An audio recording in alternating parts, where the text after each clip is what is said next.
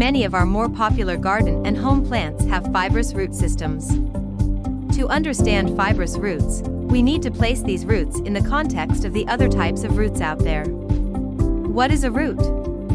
A root is an underground structure in vascular plants. It helps to anchor the plant in the ground.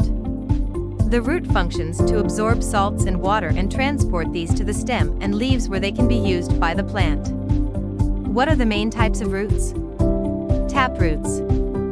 These are typical of dicotyledonous plants where the seeds have two halves that form two first leaves, and gymnosperms, plants like pine trees, and consist of a dominant main root that grows downwards with lateral roots branching off from this.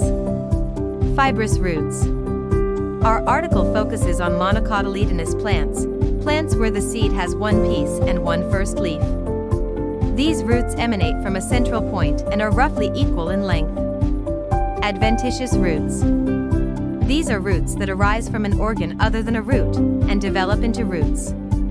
As an example, if we take a stem leaf cutting and plant it, the roots that develop are adventitious. Plants with fibrous roots. Onions. Onions have tiny roots, but numerous ones. Many people will tell you that onions have shallow roots. If your soil is healthy, onions will penetrate up to 30 inches into the soil. Asparagus. Asparagus is a monocotyledonous plant and consequently has fibrous roots. However, it has storage roots that can give rise to adventitious roots that in turn have a fibrous nature. Maize corn. This is probably my favorite fibrous-rooted plant. Being a monocotyledon, maize is a textbook example of a plant with fibrous roots. Just to be a little bit irritating, maize also has adventitious roots. Dwarf bamboo. Dwarf bamboo has small fibrous roots that help it to grow through thick soil. Garlic.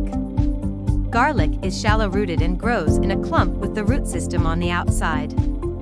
Being a monocotyledonous plant, it has fibrous roots by default. Pumpkins. These are dicotyledonous plants, hence they have a central taproot. As they grow, however, the stems form adventitious roots that root and grow in a fibrous style. In this regard, this plant displays both types of root systems, but in my experience, until it puts down fibrous roots, the pumpkin is nothing more than a 1pu sorghum is a shallow-rooted monocotyledonous plant. Switchgrass. Switchgrass is a perennial with a deep taproot. It's used primarily for hay production. It's commonly grown in a deep mound. The root system is strong and durable. Switchgrass is sensitive to drought and will produce less when moisture is limited. Rice. Rice is a monocotyledonous plant that grows well in a watery environment.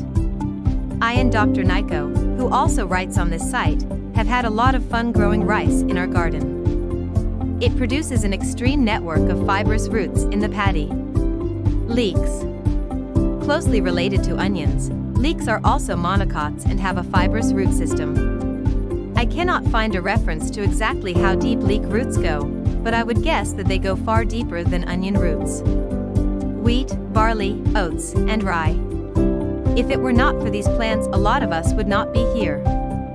They account for a significant percentage of the total food intake of humanity, and as humble monocotyledonous plants with a simple fibrous root system, these plants are indispensable to modern humanity. Conclusion. We have hundreds of thousands of plants with fibrous roots across the world. Some of them are used as food, some are just for ornamental beauty, and the vast majority provide ecosystem services to keep the planet alive. All of them are brought together to make the world a better place. I enjoy eating things, so I focused on edible ones that are fun to grow. If you liked this video, don't forget to like and subscribe.